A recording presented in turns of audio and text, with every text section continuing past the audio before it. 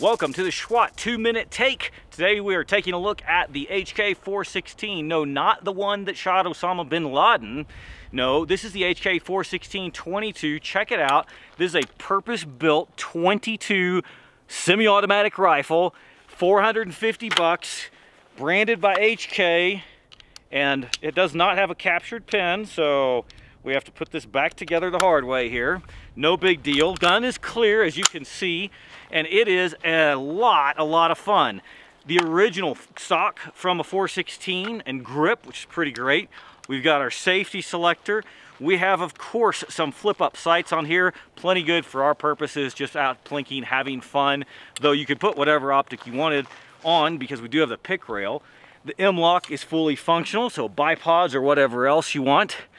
The Bauer suppressor does not come with the can, the Biddy, but it's a load of fun. Why wouldn't we suppress a 22 that's purpose in life is a good time at this stage?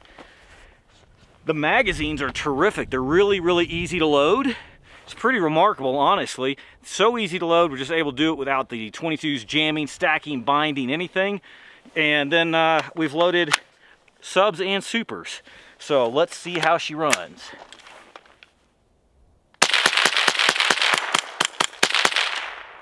How about that? Subs and supers. So not only did HK give us a rifle, 416-22,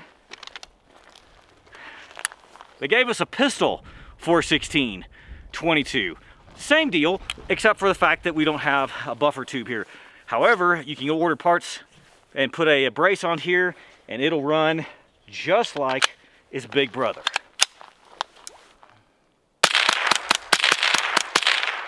Supers, subs, 450 bucks, and a really good time. Gotta say, love it. And I also love the fact it says HK. What do you think?